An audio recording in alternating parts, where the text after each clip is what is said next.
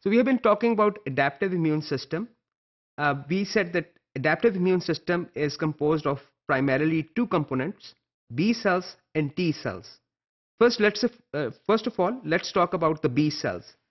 As I have mentioned earlier, the B cells are produced in the bone marrow from precursor cells.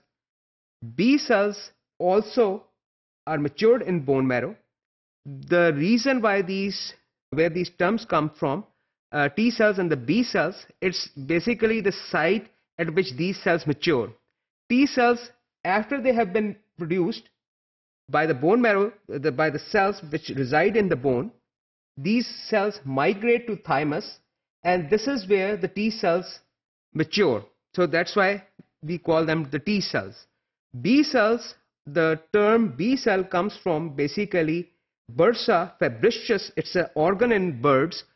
B cells, when they were first discovered where they mature, the work was done in the birds. So that is why these cells are called B cells, because people found that these cells mature in Bursa fabricius of the birds.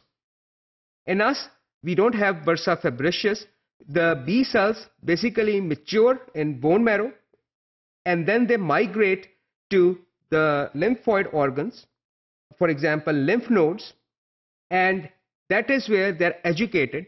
By education, I mean B cells that recognize and try to respond to self-antigens. These B cells have to be destroyed, because that army of B cells is trained to destroy parts of our own body. So that is where the education takes place. Here's one point I would like to make is maturation of B cells is antigen independent. As we will proceed with this topic, we will see that B cells mature in the absence of antibody. So what is antibody? Let's look at the structure of antibody. Antibody is this Y-shaped molecule which is composed of 4 polypeptides, 2 identical heavy chains and 2 identical light chains. These are the 2 heavy chains and these are the 2 light chains. The tail region and the FC region is made up of the heavy chains. So here's the FC region. It's called FC region because the terms comes from fragment crystallization. And this is the hinge region. This hinge region also plays a very important role in functioning of antibody, because this makes antibody flexible and increases the ability of the antibody to bind antigens. The 2 binding sites on the antibody are identical. Here's site number 1, here is site number 2. So flexibility of this hinge allows these 2 regions, antigen binding regions, if they're flexible, it gives them ability to cross-link different antigens and form larger structures that can be recognized by, for example, phagocytic cells, which can come and engulf those structures. FC region is basically also a very important region of the antibody. It is recognized by this FC region of certain antibodies can also be recognized by phagocytic cells, since these cells have FC receptors that can bind this FC region of the antibody. So here we have a enlarged photograph of the antigen binding site. Here's the antigen binding site, and this antigen binding site has a specific 3-dimensional shape. Only antigens that can fit in this shape will be able to interact with this antibody, or vice versa. The rest of the region of the antibody is the framework region, which is holding this antigen binding site. We have talked about conformational change. We have said that even small change in the extracellular domain, for example, of a receptor can change the cytoplasmic domain. So framework regions are not only holding this site, but they also contribute towards the 3-dimensional shape of the antigen binding site. The 2 antigen binding sites, as I've mentioned, are identical and formed by the N-terminal region of light and heavy chain. So these regions, the antigen binding sites, are made up of, this is the N-terminus region of these proteins, and this is where the antigens bind. So here we have the proteins straightened out.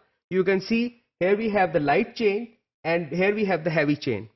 The light chain is made up of 110 amino acids and the heavy chain is either made up of 330 amino acids or 440 amino acids. We will see that there are different types of antibodies. It depends what type of antibody we are looking at. Some are made up of 330 amino acids, others are made up of 440 amino acids. So the magic number is basically 110. So it is thought that these larger structures, for example, the heavy chain of the antibody, for example, evolved by gene duplication. Here we can also see these structures. This is the light chain and these are the heavy chains, and these are repeating units, these 110 amino acids that make up the antibody. So antibodies bind antigens. The entities that are recognized by antibodies are referred to as antigens. Antigens, that the portions of pieces of antigen that bind antibody, are called antigenic determinants. Here, for example, we see in colors that these are the antigenic determinants. These antigenic determinants could be made up of a single protein, or they could be made up of two or more proteins also. Also, in certain antigens, the antigenic determinant could be a repeating unit. So we can have an antigen which has multiple identical antigenic determinants. Such antigens are called polyvalent antigens, which are shown here. And we can have also antigens which are recognized by different or multiple antibodies. So those type of antigens are called multivalent antigens, since this antigen, for example, can bind one type of antibody here and a different type of antibody here, a different type of antibody here, and yet a different type of antibody at this region. So affinity is the strength of a single antigenic determinant with a single antibody binding site, and it is number independent. The total binding strength of an antigen is called avidity.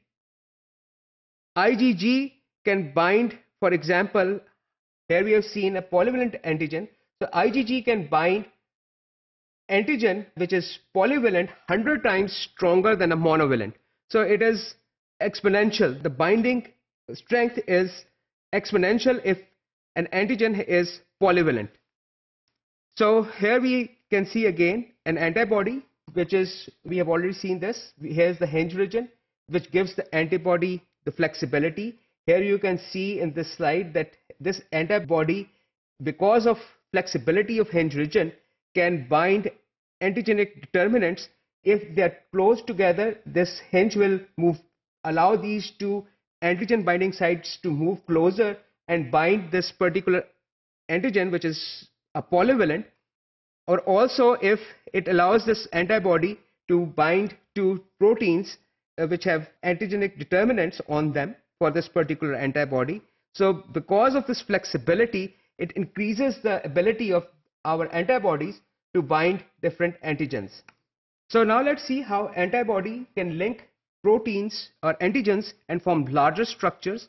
We have seen the single antigenic determinant in the previous slide. If there are two or more antigenic determinants on a single polypeptide or a protein, it can basically result in formation of larger structures which are easier for phagocytic cells to recognize and engulf. Three or more, we can have much larger, of course, structures. So it eases the immune system. It makes it easier for the immune system to get rid of antigens which are polyvalent, of course. So next we'll talk about B cell maturation and other functions of B cell.